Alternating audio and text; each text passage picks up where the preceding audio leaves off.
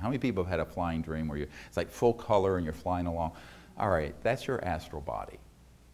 And the mystics call it your astral body. But it's actually it's part and parcel woven into your physical body, but you can have experiences where it separates. And you can travel through that modality to other places, other dimensions. And this has been done for thousands of years. There's many, many accounts in the literature about people doing this. And many people will confuse that with their actual physical body because it looks very similar in shape and size. But then within that astral body is the sort of the essence of your self, your thought essence. And then within that is pure consciousness. So if you look at it, every single individual human being has folded within them all the dimensions of the cosmos. So when people say, how do I explore and find these other dimensions? I said, they're already folded within you. They're there. It's just that you just need to have someone explain that that's what that is. So anyway, so this military, this Skunk Works guy, the Lockheed Skunk Works, was very happy to finally figure out what happened. But then we had this discussion, and I said, you know, this has really profound implications for you understanding what's going on at Dreamland MOC. And you know what Dreamland MOC is? Okay, so I brought with me the thing I put together when Obama got elected. And the very first document in this briefing is the one from Nellis Air Force Base. You know what the public call Area 51. Nobody calls it that. And it talks about the Dreamland MOC in it, Dreamland, and all the different compartments out at that facility. And the reason there was an area called Dreamland is that when the pilots who were piloting these anti-gravity devices, and they were taking them to the edge of the crossing point of light, all right, right to the edge of going beyond the light barrier, resonantly. There is this phenomenon of beginning to dematerialize, and you find that you have shifted your body and the craft and everything in it, and it feels like a lucid dream, when you're awake in a lucid dream. And that's why it was called Dreamland, Military Operating Center, MOC. And a lot of people always wonder how they got Dreamland. Now you know.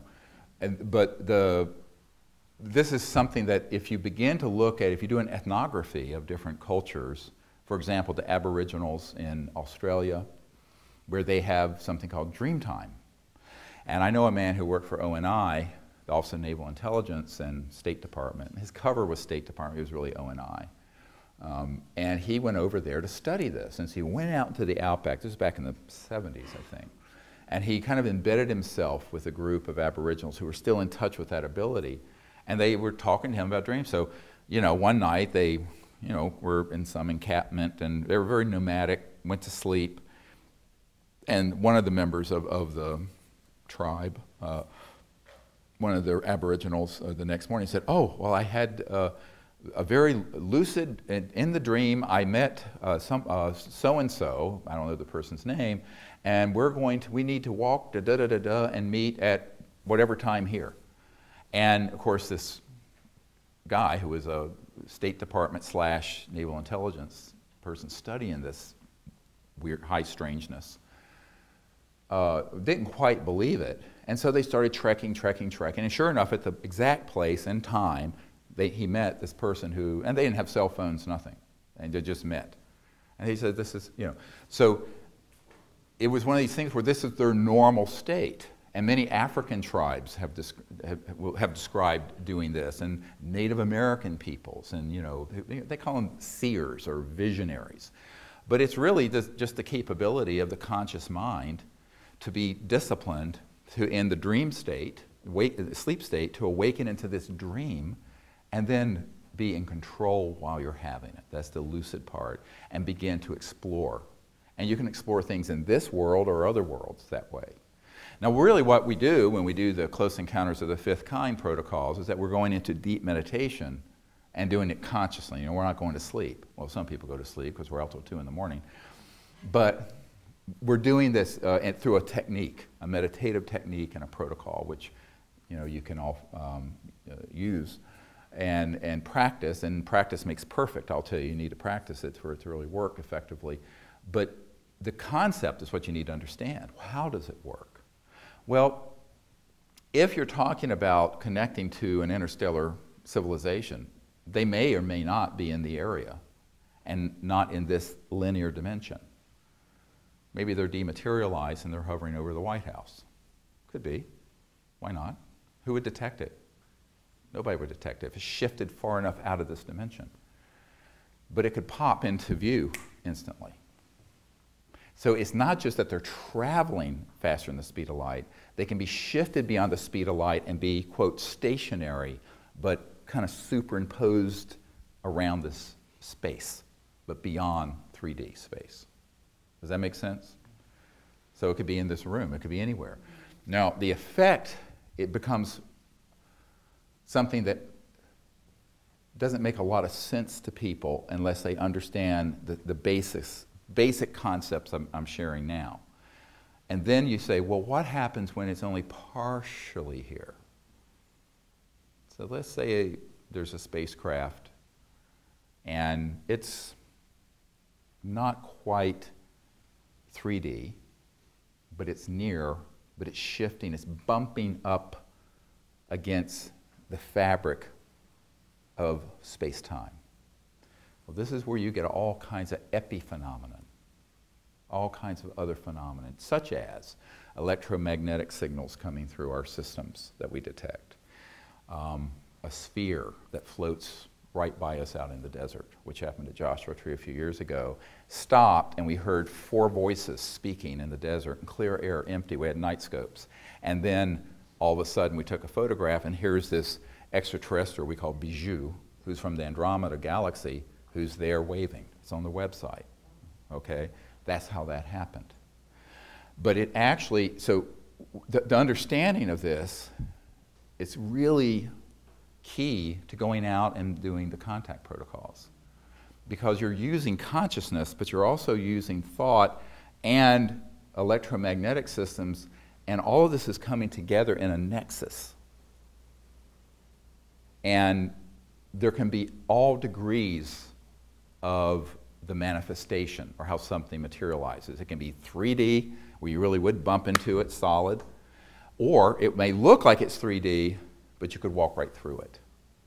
Wonderful story from Altus Air Force Base. A friend of ours who lives out in the mountains, he worked for the Air Force back in the 60s, and he was a guard at a nuclear bomb squadron out in Oklahoma.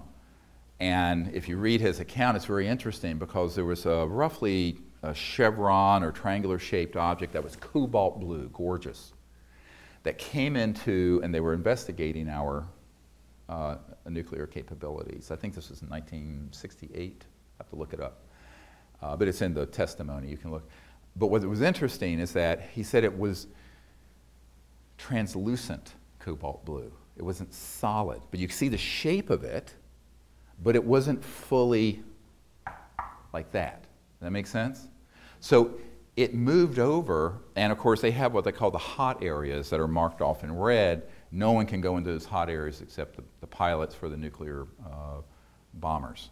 And of course these were hot, ready to go. They were kept ready to go all the time in those days. And we still have some that are hot, ready to go. But the hot areas were, and they had sensors, electromagnetic sensors. Well, as this thing moved across that area, it set the sensors off. So even though it wasn't 3D, totally physical, visually you could see this outline of this cobalt blue ship. And it was enough in this dimension to put off electromagnetic fields that the electronic sensors went off, which ended up being a disaster because they went to a full alert and had to scramble those jets and move them off the base, which is what happened. But the craft was never 3D, fully 3D. Does this make sense? So many times people will see something and they'll go, well, I saw it, but I'm not sure. And in fact, that's how this guy approached me. I'm not sure what and I said, well, just describe it. Don't editorialize it. And he described it. I said, oh, well, I know exactly what that is. That was a craft of that shape and dimension that was still shifted, its molecular and atomic structure, resonant field was still shifted high enough that it wasn't totally 3D, but you could see the glow and outline of it, kind of like an astral body or a ghost. Cool stuff, huh? Is this too much information too quickly?